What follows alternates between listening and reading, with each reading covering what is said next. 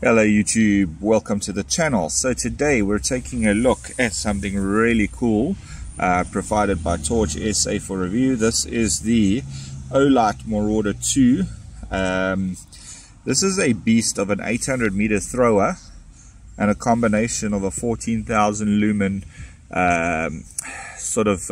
widespread light. I can't think of the term now. I've been dying to review the Olight Marauder Mini for some time. However, this came up. It's not a brand new unit. It's a sort of like a demo unit, and yeah, the packaging is always really interesting. 5-year warranty on these. Really cool. Excuse all the stickers. Let's get down a little bit closer to the back.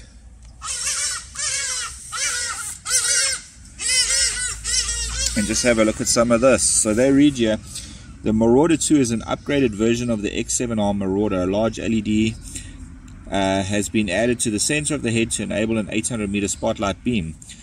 12 small LEDs circle the edge to create 14,000 lumen floodlight. It has 2 switches, brightness level and the mode knob. Built-in 54 watt-hour rechargeable battery pack, lithium-ion, USB-C rechargeable. Really cool. Spec. Here you go into the spec over here. Floodlight, level 1, 200 lumens. You get around 40 hours of runtime, 55 meters of range. Level 2, 400 lumens, 22 hours, 75 meters.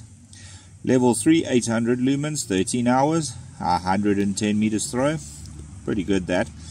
1600 lumens, 7 hours, 155 meters. 3200 lumens. We're talking now, we're getting up to where my Nebo DaVinci 5000 is. 4 hours 30 minutes, 215 meters. L6, 6400 lumens, 3 hours 15, 300 meters. So the DaVinci 5000 falls at 5000 lumens between these two. As for the rest of the spec, I don't know, but this one already we're more than the DaVinci 5000. Level 7, 14,000 lumens, 3 hours, 10 minutes runtime. That's incredible runtime for that amount of light. 450 meters. On the spotlight, it goes from 50 lumens for 200 meters throw, 59 hours. You can see, I'm not going to go through all of these. Up to 850 lumens, 6 hours, 40 minutes, 800 meters throw. That's incredible. Let's dive in and take a look and see what's in the box. As I said, this is an already opened unit. Let me just zoom out here. This is already an open box, so you can see the protective film is already off. Get inside here, and there you pretty much have it. You've got the USB-C to USB-C cable for charging. You've got an Olight. I stand to correction, but I believe this is a 30 watt Olight power brick for charging. I'll leave that in here for now. And you got the Olight Marauder 2 itself. Yeah, absolutely incredible light. So let's get all this other paraphernalia out of the way and take a look at this torch. So there, I think we can get in a little bit closer now. Yep, that's good enough. So there you have the Marauder 2. You've got this fins here for heat. This interesting blue edge, which kind of resembles some of my other Olights that I have, such as the Seeker 3, which has a very similar sort of styling on the front. Really cool that. You have your main control switch. You've got your flood spot. Interesting lanyard. I'm hoping this is the actual lanyard that comes with it and it wasn't added aftermarket, but yeah, that's pretty cool. This area here is all a contoured rubber grip, which gives it a nice feel when you're holding this in your hand. As for charging, you'll see there's a charge port over there. You can open it up, charge your torch, and you can use this for charging your mobile phone. It actually works as a battery bank. I don't think I'd ever do that with a torch. Doesn't make sense for my applications. Really, really nice. Here you can see the ring of LEDs for the flood, and then the lens for the spot with the LED down in there. You can't really see it properly, but it gives you an idea of the lighting. This is a glass front, obviously because of the heat. Now, utilization of this torch, if you try and push the button, nothing's going to happen. You're just going to get your power and your battery indicator, which again, your battery indicator, you can just sort of make it out there, and your power indicator is this side. So to get in closer, there you can see it, but it doesn't come on. The way to turn this on is you've got to turn this around 90 degrees at least. Then you can click the button, and then you start getting your torch on. Now this is in daylight, so you're not going to really see the results of this. And then this on the left here is the power. As you increase, it's protecting because it's too close to the wood at the moment, so it won't go to full brightness. However, if you open it up, it can, but I mean, this is incredibly bright. You can see, you put your hand in front of there, the torch goes into protections. Yeah, it gets quite warm actually, so that you don't burn yourself. So that's the one part of it. That is now with these outer LEDs. Then you can go to a spotlight, which is now that center lens. You can see the mode difference. Floodlight, spotlight. Now, where you're really going to see this is tonight, when I put this guy on at night for testing. This is when you're really going to see how this flashlight shines.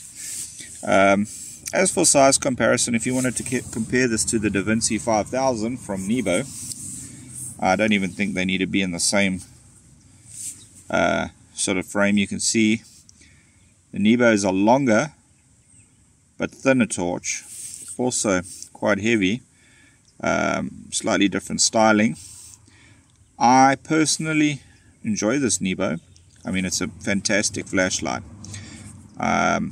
It gets a lot of work done, similar sort of functionality when it comes to working as a battery bank, etc. But I personally prefer the form factor of this Olight Marauder, well, Marauder 2. Compare it to the Seeker 3 in size. You can see there's the little Olight Seeker 3. This has been a really good flashlight to me. It's performed impeccably, no issues at all. I keep it in my EDC backpack with its 4 little LEDs. This is pretty much all I'd ever need in a day-to-day basis. Length, more or less the same. It's just the width on this guy here that completely blows the Seeker 3 out of the water, and also the fact that this is 14,000 lumens, this is probably 3,000. So a hell of a big difference. I need to verify that figure there, by the way. Again, this one magnetically charged. But yeah, still love my Seeker 3. And this Marauder 2 is a really, really interesting beast.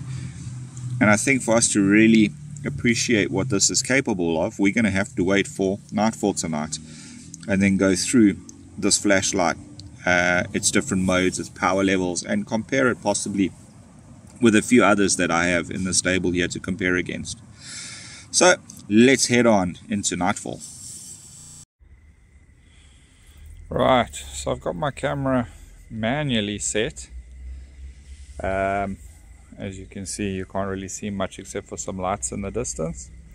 So we're going to rotate this guy, power 1.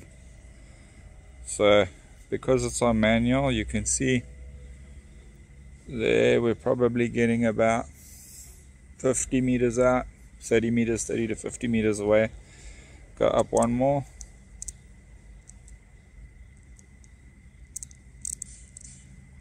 So that's level 2, so level 1, level 3. You can see the back of the yard quite fine.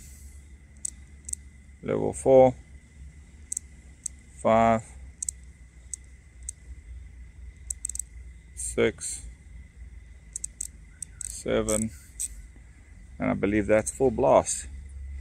As you can see, good 50 meters down, no problems at all. Yeah, that's actually ridiculous. And then the spot beam, this gives you an idea of how far away that actually is.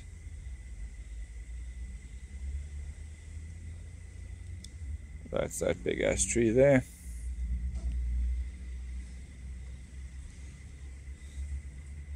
It's pretty incredible how powerful this torch really is. I mean, that being your spotlight, you can see all the definition on the trees over there. There's the stump going up, top of the tree. Just to give you an idea. Let's head on in a different direction. See those trees in the distance over there? It's about 100 meters away, no problems at all. This little bush is not, but those are. And we can definitely go further. There we're getting out to 150 meters. Again, no issue at all. This torch is absolutely insane. I mean, it's incredible how much light this thing throws. And in flood mode, I mean, guys, take a look at this. Boom. This entire backyard is daylight. It's ridiculous. I mean, that's just the throw off on the side of the torch. Here you come with a center, and you can see what I mean.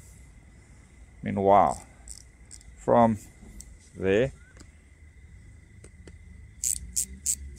to that, it's absolutely insane how bright this torch really is. I mean, there's nothing that I would miss in this entire garden. Even at more or less half the power, I'm still lighting up this entire yard without any issues at all. Sure, you don't see the tree being lit so much, but trust me, my eyesight can still see this tree pretty clearly. Let me try and get it to where it's sort of on par with my eyesight, just to give you guys an idea. There we go. So what I'm physically seeing is currently what the camera is physically showing. This is an exact reproduction, more or less, of what my eyes are seeing. So off, that's pretty much what I'm seeing. On low, my eyes are still seeing a bit of light hitting those trees over there, minimal, but this is a very good indication of what I'm seeing.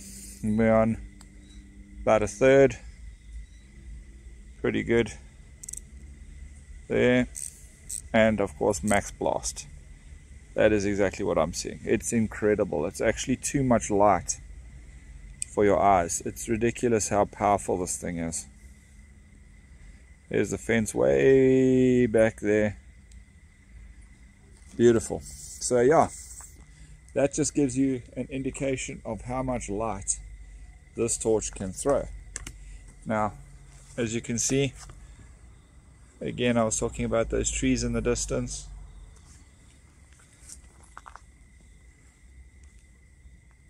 This thing is absolutely ridiculous.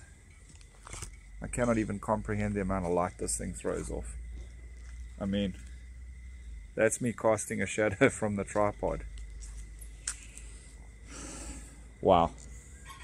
So for me, yeah, down on about 1/3 power is probably more than I would need for most of my sort of outdoor adventures or explorations. And if I need to get in the distance, there you have it. You can see the entire tree line, no problems at all. And this thing does give off quite a bit of heat, I must say. You can see the beam it's throwing out there. It's a monster, guys. Up into the sky. Now you're actually seeing the beam from this torch. It's incredible. Never seen something with so much throw and capability on it. But yeah, if you guys are looking for the ultimate flashlight, definitely check out the Marauder 2 from Olight. This thing is an entire monster in a fairly compact package, to say the least. So there you have it. Let's go to the beam. There you have the beam heading out into the night sky. Absolutely insane. Well guys, I think that pretty much concludes this video. Thanks all for watching. Hope you have a good one, and until next time, take care.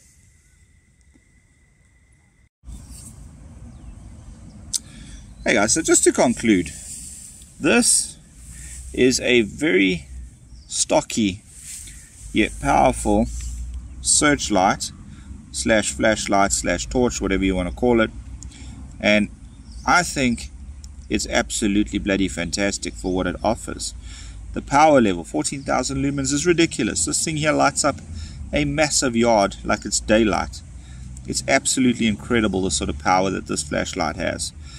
I don't foresee it being used at that power level very often, but the fact that you can is really, really great.